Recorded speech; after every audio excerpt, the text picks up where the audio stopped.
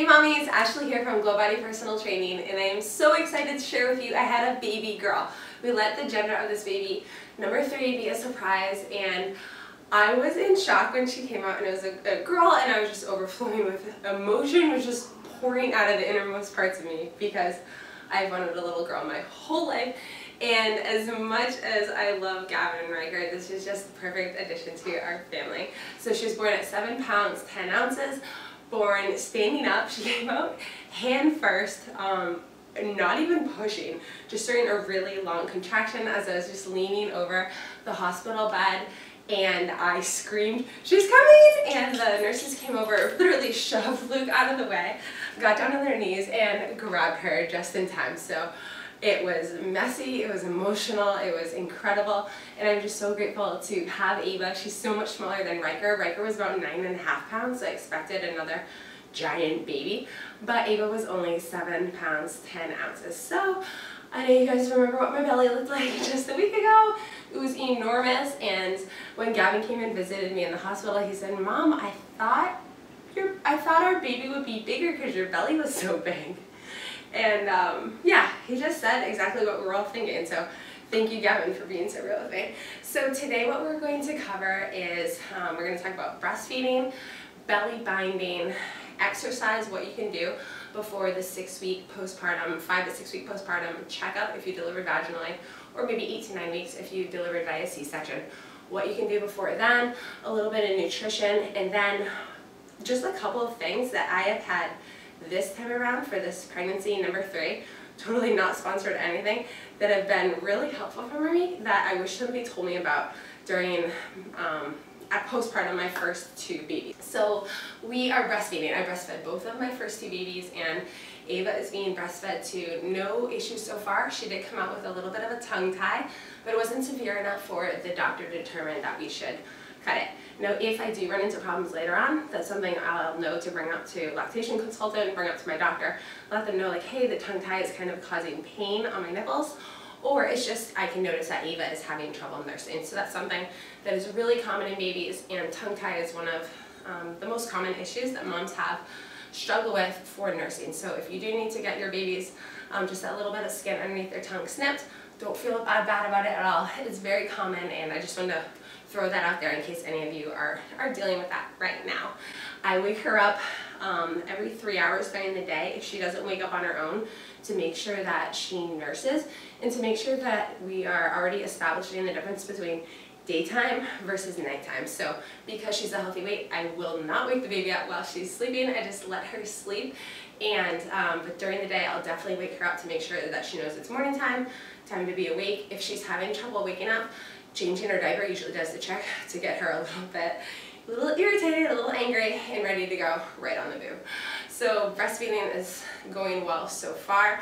It's something that is definitely compatible with my 12-week post-pregnancy plan. I recommend breastfeeding up to a year if it's something that you can do and is working with you and your schedule. I know if you're working full-time, that makes it really, really difficult to be pumping at work and freezing and doing bottles. But if that's something that that you do want to do, what I recommend is up to a year or longer. Riker ended up nursing for about 14 to 16 months, even though I tried to wean him. So that is what my goal is with Ava, is up to a year. If we don't make it, we only go to 10 months or 11 months, and that's it. Well, so be it. No guilt attached, but that's what I'm going for. Next thing I want to talk about is belly binding. So I'm not wearing it right now. I took it off about 15 minutes ago, so you're still going to see lines on my stomach because this baby makes some good indentations.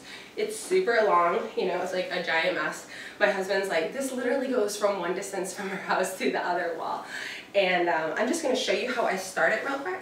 I take it, throw it over my shoulder, and I use my chin as a stabilizer.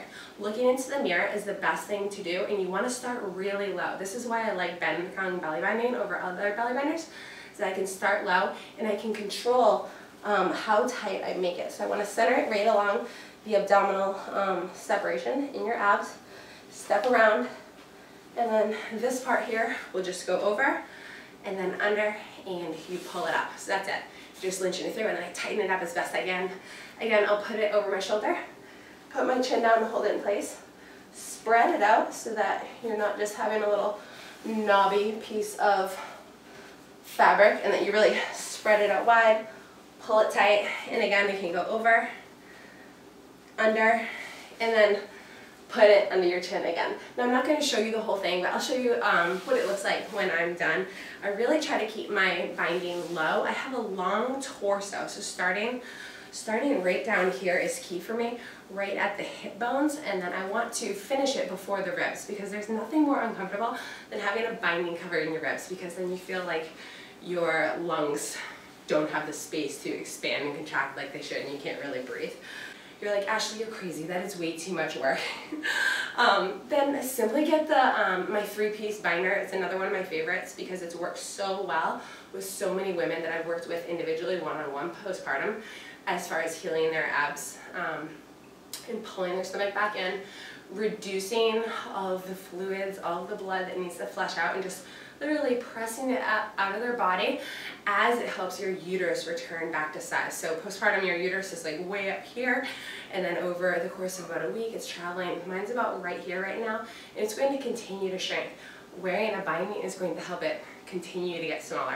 You can just get a 3-piece set though on Amazon. I'll link my favorite one below, the one that I trust the most, that I've seen the most success with women I've worked with one-on-one, so that if you want to do something simpler than bend kung belly binding, you can just get the 3-piece, and it's 3 pieces over time, so you don't do all 3 pieces at once. You do it progressively over time. So that would be the second best option if you just don't want to deal with bend kung belly binding. I think this is beautiful. I wear it out in public, wore it to church today, and I don't feel ashamed about it. I just feel like, hey, I'm a postpartum mom. This is what's working for me. I love the colors, and it's fun, and I just know I'm doing good things for my body, so I don't feel embarrassed or ashamed about wearing it in public at all. And wearing it for 8 hours a day, so I try to put it on right after breakfast, wear it for about 8 hours and take it off.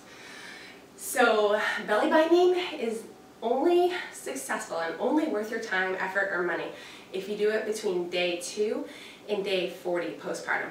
After day 40, you're more likely doing yourself more of a disservice than helping your abs, because it provides a little bit of a crutch. So yes, it helps pull your internal organs back in, helps cinch your waist and get everything back where it should be, but it also gives you a little bit of structure, and we don't want too much structure after 40 days postpartum, because we want your whole abdominal wall, your transverse abdominis engaging themselves in order to increase your posture, make yourself upright, and not be relying on a crutch such as a binding in order to get in that nice perfect posture position. So do it up front.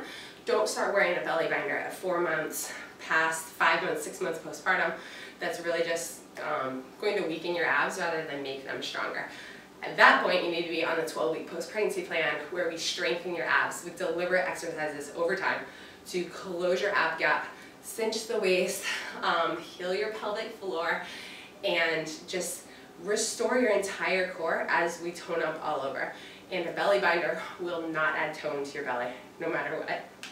So that's it about belly binders. Next thing is exercise. This takes a lot of restraint for me, but I'm not going to exercise until I have an exactly 5-week postpartum checkup. Usually it's 4 to 6 weeks. Mine's smack dab in the middle. It's a 5-week postpartum. I had a natural delivery, just a 1-degree tear that did not require stitching. So it's pretty flawless, low risk pregnancy and everything. So at 5 weeks, the doctor will examine me, and she'll tell me whether I'm ready to resume exercise, or if we have another issue going on and I need a little bit more time. So just yesterday, so day 6 postpartum, I allowed myself to go on a walk finally, because I'm the type that's going to overdo it. So I was like, no walking at all, Ashley. You know, you can go around the block with baby to check the mail, you know, in my ring sling, but I would not go for a walk, because I didn't want to just feel that need to exercise already, because my body really just needed me to rest hard so that my uterus can go back down to size where it needs to be. My pelvic floor can start repairing itself, my perineum, that skin had tore a little bit, that can start repairing itself as well. My body didn't need exercise, still doesn't need exercise, it just needs rest. Now the only reason I started walking is because I need it for my mental health and sanity. Like, it feels good to get out with baby Eva and push her in the stroller. So we walked around the track. We did about 10 laps. That's about 2.5 miles. And it just felt good. It felt good to get out and be active, because that's part of who I am, and likely if you're watching GlowBodyPT and you're part of the GlowBodyPT fam, that's part of who you are too, mommy. So in the 12-week post-pregnancy plan, I recommend during your recovery stage, this is the season of resting hard. A lot of times we work hard as moms and women. This is like the one season in life where you must rest hard. But during this rest hard season, I do recommend progressive walking so that you can just feel like yourself, just jumpstarting your metabolism a little bit in a healthy way, and work your body up to that 5 or 6 week or 8 week appointment when you do get the go. So we start progressive walking about 6 days postpartum. You can start between 6 and 10, maybe wait a little bit longer if you had a C-section or any serious complications, but you'll know when your body is ready to start walking. It's one of the safest things you can do postpartum. In addition to walking, I'm also doing deliberate Kegels 3 times per day. I always do them while I'm nursing because, well, I'm stuck there sitting there anyway. So whether you're bottle feeding your baby or nursing, I recommend doing it both in the seated position with legs together, with legs in a natural stance apart, and then also when you're sideline. So sideline nursing is one of my favorite positions where baby's just in that football position. Your lines at the side and your legs are together. And that's one of the best ways to be able to feel your pelvic floor activating for the first time postpartum. So just to check your own pelvic floor, you can get on the floor like this. Just use your finger, place it right here, just a couple fingers. You can do it with pants on, and you can feel you want to feel tightening of your vagina as if you're pulling a tampon in and out. That's what I want you to focus on. Now it's going to be really hard at first to be able to reconnect with those muscles, so give it some time. If you really can't feel them, give a little cough, and you'll be able to feel what's going on down there. It's also the same muscles that you use to stop yourself from peeing if you needed to stop midstream. I don't recommend doing that. It can cause a UTI, but that's how you know that you are engaging the correct muscles. Now mentally, I do a couple things that help me stay focused. Picture your pelvic floor as a hammock, okay? So from the front of your vaginal wall area all the way back to the anus, it's like this hanging hammock, okay? And I want you to picture just pulling that up and in, and then also connecting it to your belly button. So if you had a string tied to your belly button from the bottom of your vagina, pulling those two things together, that is one of the first things that I focus on as I'm doing my Kegels. Now you'll see no movement, but you can really think about pulling that belly button in and pulling them together. Strings are coming together. Another thing I like to think about, since again the pelvic floor is like a hammock, I like to picture my belly button being pulled towards my anus as if you're reeling in a fishing pole, like reeling in that fishing wire and you're just pulling together. So tailbone is coming up towards your belly button. That is going to activate your transverse abdominis as well. So we're kind of crisscrossing. We're going from down here to the belly button to back here, making an X. And I'll do a set of maybe 5 repetitions, trying to hold it for 3 seconds, just picturing pulling a tampon in and up, holding it 1, 2, 3, and then completely relaxing.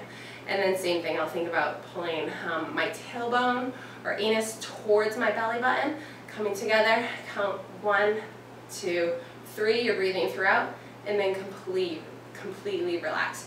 These are super safe exercises that you can start as soon as you have your baby, getting you connected with your innermost abdominal muscles so that we can start healing your abs and pulling them back together, because it's all connected to your pelvic floor. And this is key for what we'll be doing with your exercises on the 12-week post-pregnancy plan, as we really cinch the waist and pull your abs back together. But you have to be connected with your pelvic floor muscles. And those are just a couple of visualizations that, that help me, and maybe can help you too.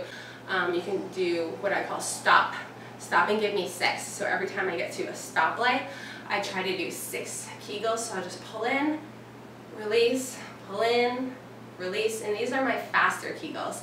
So it's important to do your faster Kegels and then also your slower Kegels. What I described as those 3-second slower Kegels, eventually over time you want to extend that to be 5 seconds, and then all the way to 10 seconds long. I'm about at the level of 3 seconds right now. I can't hold mine very long yet, but I'm just a week postpartum. So my goal though is to work up to 5-second long, where I'm sure I'm contracting for 5 seconds, and then releasing, and then all the way up to 10 seconds. And that's where you're going to be at max healthy pelvic floor capabilities down there to prevent bladder leaks and or stress incontinence, which is like when we you pee a little bit when you sneeze or cough, and I'm struggling with that right now, and I know I just need to keep working on it. 50 to 75% of women do postpartum, so if you are as well, it's totally normal. It's just from the intense pressure of birthing a baby that you're having that stress incontinence. So keep working on those. They are key to restoring your healthy pelvic floor. And then exercise, we'll be doing all the right exercises in the post-pregnancy plan to also be lengthening that pelvic floor, which is just as key because you don't want to just tighten the hammock. You also want to strengthen it and lengthen it as well. And the next part is supplements. I take placenta pills. I do 50% raw and 50% steamed. There are mixed opinions out there about consuming your placenta, but because it has worked for me during my first and second postpartum recovery, I decided why not keep doing what's working for me. I haven't had any postpartum depression yet, and I think that restoring the levels of iron and B12 and a lot of other vitamins that's in the placenta to my body has helped reduce my chances of getting postpartum depression. Now, it's not a beat-all, you can't just take it and ensure that you won't get postpartum depression. But it has worked for me, so it's something that I'm doing and would continue to do if I have kids in the future. As far as nutrition, I'm not trying to consume any extra calories to provide for nursing because I'm still, I'm going to talk numbers, so if numbers trigger you, then just fast forward a bit. I gained between 30 and 35 pounds. I would say closer to 35 pounds based on the hospital scale. And now I'm between 8 and 9 pounds above my pre-pregnancy weight, which is my ideal weight, and that's 135. So I was about 143, 144 this morning, so I still have that far to go.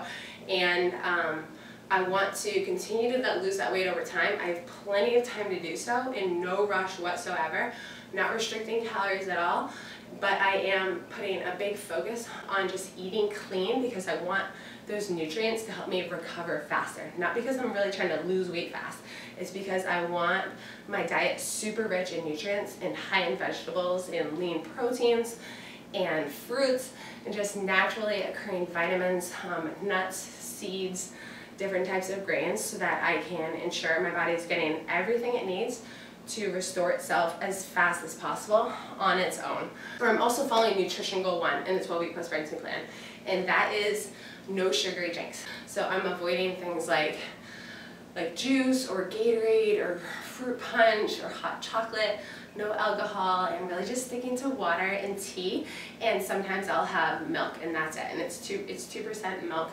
but no creamer, no other sugars added to drinks at all, and also avoiding fake sugar drinks as well because those just cause sugar cravings and are carcinogenic, and I just want to avoid them. It's just an easy way to cut out 100 or 200 calories per day to help me in my weight loss goals over time to help lose these last 8 or 9 pounds of baby weight without doing anything drastic or restrictive or stressful.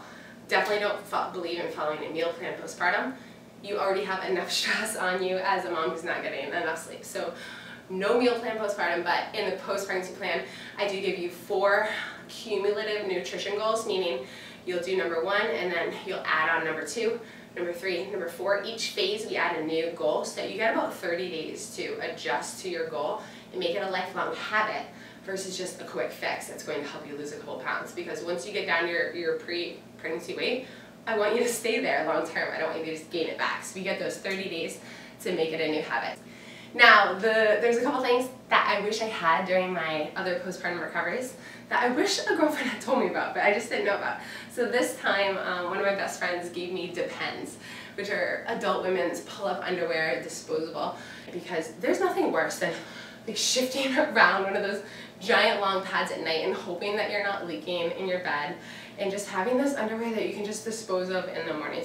The next one is a stool softener. If the hospital offers you a stool softener pill, I recommend taking it. I was backed up for a good 5 days, maybe 6 days after having my last baby, after Riker, and I just couldn't poop. It hurt too much. My body wasn't processing things like it should. The digestive system was messed up, and even though I was consuming a lot of fiber and a lot of water, I just couldn't poop, and it was really uncomfortable. So right from the start, when they offered me a stool softener, I said yes please, and they gave me a whole bottle, so I was able to take 1 or 2 a day, and within a day I was on a natural flow again. The last one is called Swaddle Up. It's like a love to dream type of swaddle. I used to swaddle with Aiden and anus blankets. I might be mispronouncing those. They're super soft, Muslim organic cotton. You can wrap your baby in like this, but if you have a baby like mine who's like a Houdini, they can just get their arms out, and it's really frustrating at 3 in the morning when you're trying to unfold this giant square and put it into a triangle and wrap your baby up and like hope they stay in that position. System that has 2 zippers, one goes up, one goes down, so you can just unzip it up to change diapers, or zip it up and it's covered so it won't rub against your baby's delicate neck skin. And it keeps them in this little angel-like position, which is so cute. And they tend to like this position because they like to gnaw on their fingers just as a way to comfort themselves.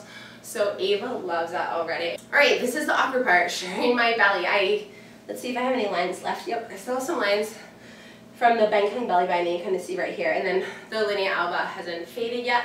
This will definitely fade over time. This is just natural pigmentation you get during your pregnancy, just like your areolas get darker. Totally normal, but this will fade as you, as the time progresses postpartum. So this is where we're at. Just natural me, standing, no flexing, no sucking in or anything. And this is behind how it looks. So yeah, get really excited to start the 12-week post-pregnancy plan once I get the go at my 5-week appointment and make some gains from here. So that is it. If you have any questions, please leave them in the comments below. I love you guys so much. Thank you for your support during this pregnancy. And I will see you next time. If you haven't already and you're still pregnant, go grab my free prenatal training plan. It takes you week by week through your pregnancy, through each trimester, all the way up to 32 weeks. After 32 weeks, you just follow the 3rd trimester friendly workouts, and you are good to go. But it is free and available for you, and I hope you love it. I put so much heart and love into it. Or if you have just had your baby or you're about to have your baby, start looking at my 12-week post-pregnancy plan, because recovery guidance, nutrition goal 1, they start right away as soon as baby comes. I love you. See you next time. Bye.